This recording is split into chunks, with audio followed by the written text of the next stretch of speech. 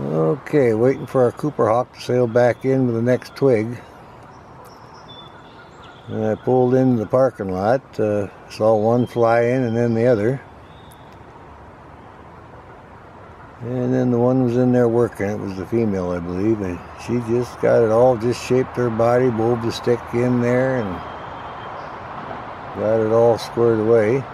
She was in there for a little bit, and then once she was satisfied with the shape and the twig all woven in there, she took off and made her call. So I don't know if she's going to just stay perched or come back with another twig. We'll watch for a little bit. And in this one comes. Okay. That's her giving her call. So if Romeo's around, maybe he'll come in there and help her out. They're talking about it. Oh yeah, we got good filtered light. It's not raining, and we're down by the Caveman Kitchen nest. It's right around 9 o'clock in the morning.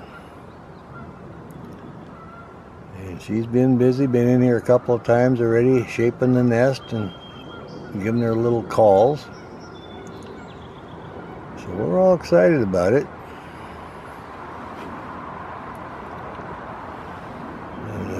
First came in, like I say, one went in and then the other one, they were both in the nest, and then they talked about it, and then one took off and the other one worked in the nest a little bit and then took off, and then now come back in here checking everything out. Looks like we're going to have a good day at the Cooper Hawk nest. We'll check our other nest too, because we have two within a mile of each other. Again, this is the Caveman Kitchen nest, and the other one's down by the Neely Homestead. It's right, almost right next to the Green River, so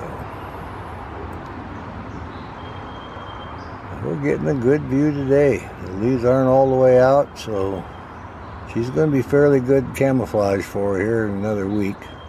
But we got a couple of good positions where we can still shoot past the leaves, I think.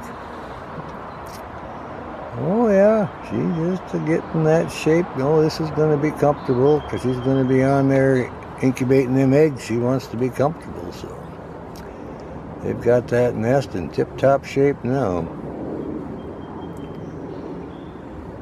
Oh yeah, she's serious about it. She's just happy that it's not raining, because they did have a fairly good sprinkle last night, so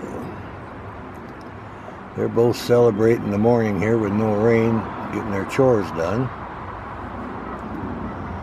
And we're having a wonderful time watching her. This is a Cooper Hawk shaping her nest, getting ready to get her clutch together in about a week or so. And then we'll start our incubation and our nesting cycle. She'll incubate the eggs, he'll come in and relieve her and bring her food. And then he'll take, oh, look at her posing up there. Isn't that nice? Look at this gal. Good looking Cooper Hawk. Perfect pose now. Well, can't get better than that. Look at that. When she's incubating, he actually relieves her, and then he'll get on the eggs for a bit too, so. And off she goes over to her favorite perch. All right.